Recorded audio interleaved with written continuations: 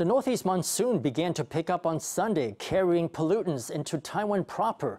Poor air quality was reported in the western half of the island, and people with allergies are advised to wear a mask and avoid vigorous outdoor activities. The poor air is expected to linger until Tuesday. In the north, the mercury has also dipped, and mountainous areas in the east and south will likely see rain. Large daytime and nighttime temperature swings should be expected in the central and southern regions. On Wednesday and Thursday, a high-pressure system will cause temperatures to rise, likely hitting 32 degrees in the south. Come Friday, another wave of the northeast monsoon will arrive, bringing rain once again, as well as the possibility of poor air quality.